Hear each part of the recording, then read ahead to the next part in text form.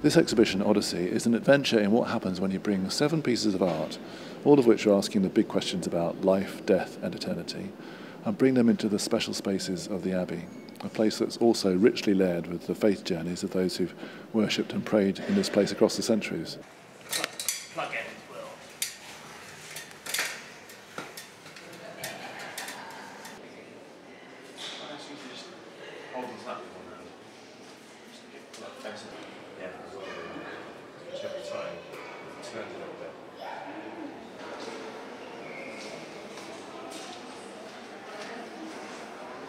I'm showing 3 pieces, one large sculpture of a giant hogweed which stands like a botanical illustration from the roots to the seed head.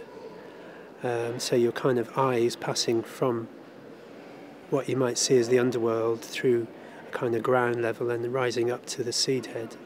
And nestled right in the ground level is a little goldfinch that could be resting or could have died, and he's kind of resembling what might be called the thistle bird, as he's known for pulling the thorns out of Jesus' crown of thorns. Another piece I'm showing is a little dragonfly that's just nestled on a common prayer book, and his tail is arched and he's actually laying an egg within the prayer book. And then the third piece is nestled into one of the pillars by the chapels, and it's a little house made of the bones of a rook, and the beak is acting as the steeple. And I like the idea that the bones kind of resembled flight, so you might visit a place like this and be transported.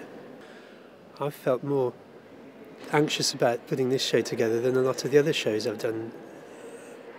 I don't know why, it's just so inspiring being in here, and it's full of the most wonderful art, carving and architecture, that you can't help but feel that what you're bringing in is going to be not stand up to it, basically. Yeah, I mean, although, because I work with nature, I'm on a safe bet with nature, but even so, the craftsmanship has to be, tight, even if it's just a pile of bones.